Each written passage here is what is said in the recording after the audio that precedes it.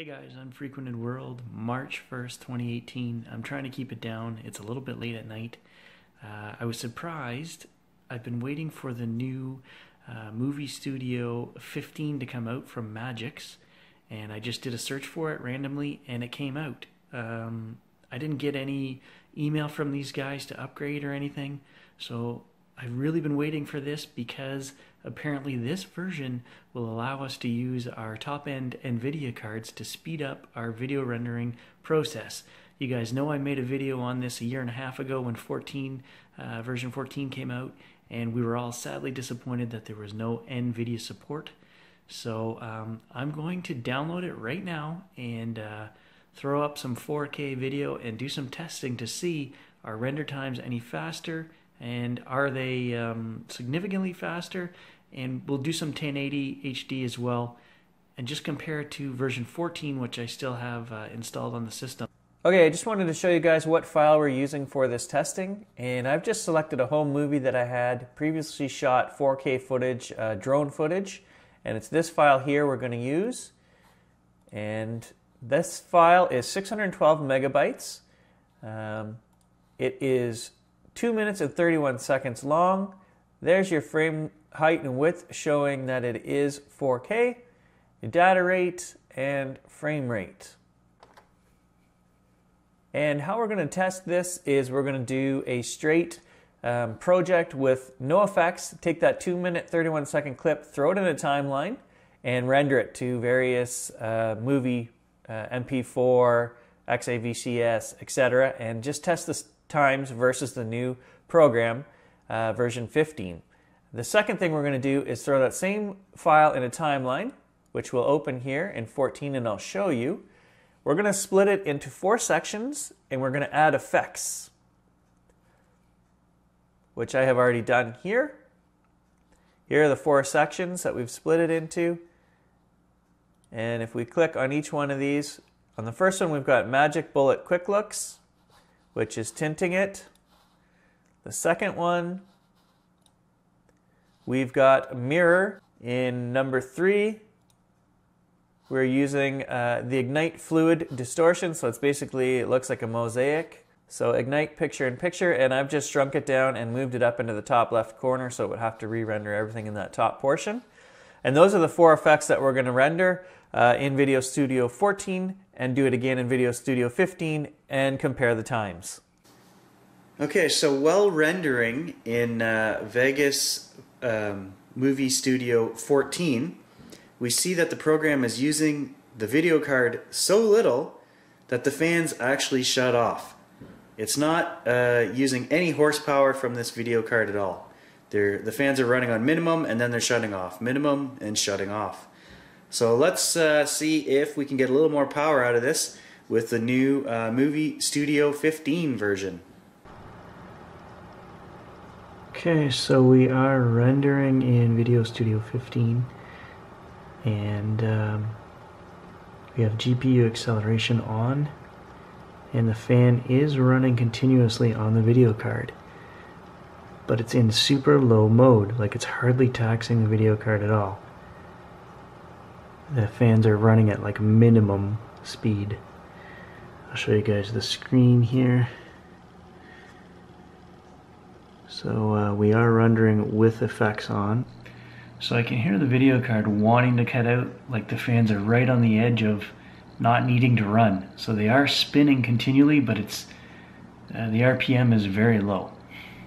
So normally I would screen grab these for you guys, but we don't want to run another recorder when we're doing tests. Trying to maximize the CPU and GPU on the system. So I'm just going to talk for a second while we record the screen.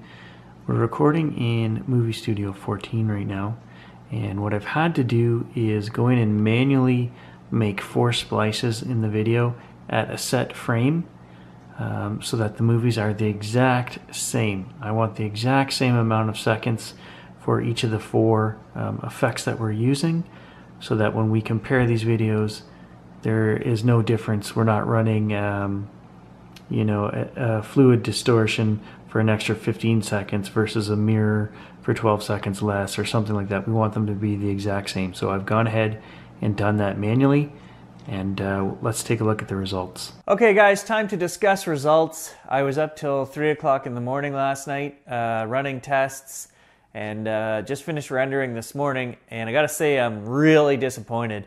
Not what I thought I was getting with this upgrade at all. The first thing I tested was the proxies. When you bring in a 4K file, it has to make a proxy file in the background that you can use to edit that file. So I thought, well, let's time it. 4K import in Movie Studio 15. Proxy file creation took 1 minute and 30 seconds. In Movie Studio 14, proxy import creation file time took 1 minute and 35 seconds. So it was a little bit faster in Video Studio 15, but insignificant, okay? I don't know why I tested that. I just thought, we're importing a file, let's test it. So the question I'm trying to answer is video rendering any faster in Video Studio 15? No settings that I could find were different. It was either GPU on or off. So what I did with the first test was I tested Video Studio 15 against itself by rendering that 2 minute 31 second clip with video GPU acceleration off, and I got a time of 4:32. And these are average times. I ran each of these tests 3 times, and these are the average times that I got. So 4:32 with rendering off. With rendering on, we got a time of 4:08. So that's not too bad, 20 some seconds. It's not going to save the world, but with video rendering on, we are getting, that's no effects, we are getting a little bit faster render time than without. Movie Studio 14 with rendering on, GPU rendering on, we get a time of 4:06.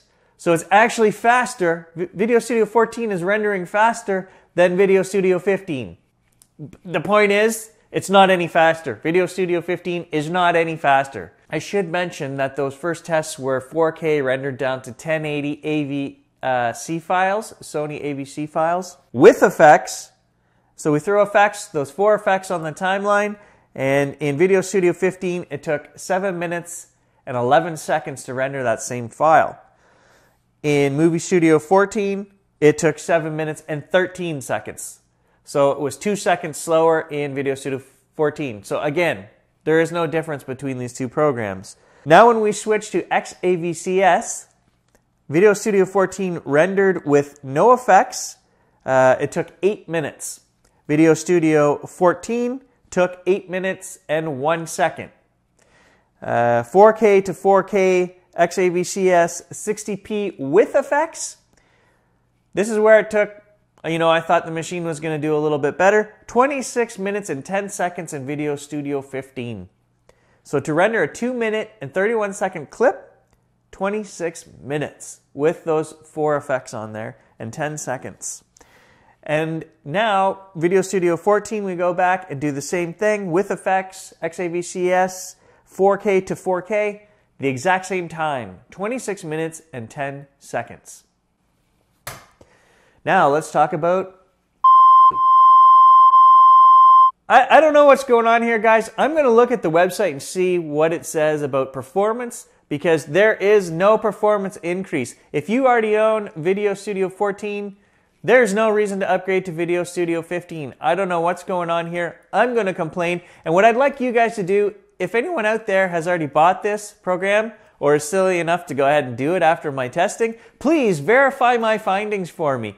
My machine is only a year old. Ryzen 7, 16 gigs of Corsair, DDR4 RAM, and a Zotac GTX 1080. Doesn't matter what my specs are, because you're going to compare your machine to your machine. I want to know, does Video Studio 15 render any faster for you than 14? Because it certainly doesn't for me. So, thanks for watching, guys. I got to go fight Magix.